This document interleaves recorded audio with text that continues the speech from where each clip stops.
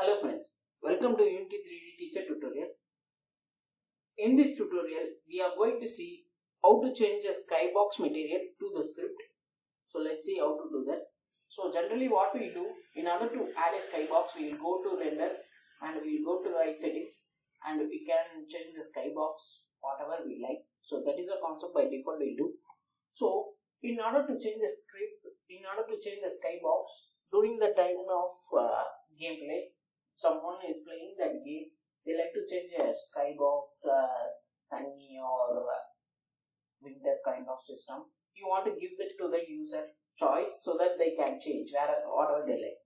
So at this kind of scenario, so you want to make some runtime tweaking between the skybox material. So let's see how to do that in script. So let's create a script.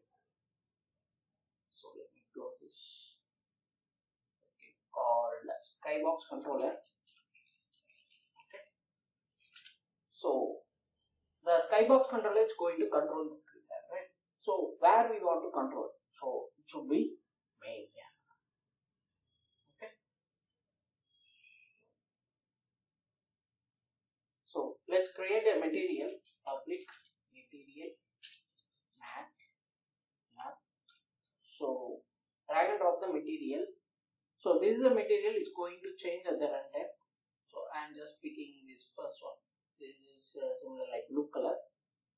It changed from orange to blue. So in order to change, you want to have render setting. To access a light,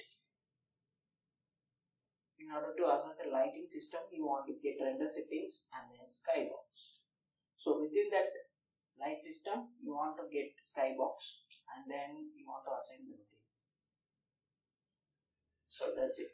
So once the script has been loaded, so it will start loading the skybox at the right time. Okay. So let's see it's working or not. So hit play. So that's it.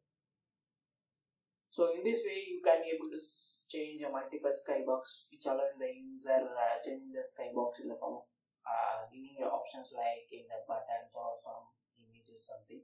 So we try to add the buttons also. Button.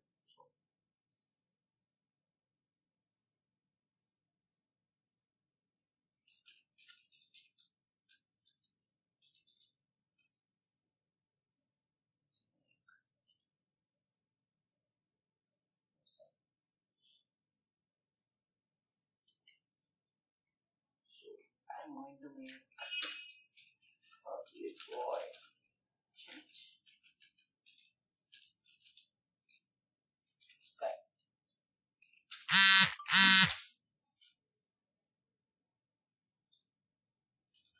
That's it. So just call and button.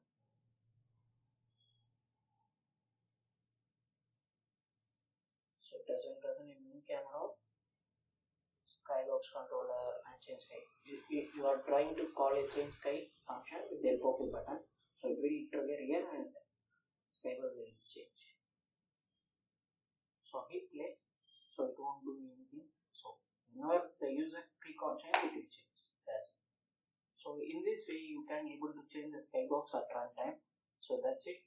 If you think this video is very helpful for you, please subscribe us for more video like this. Thank you.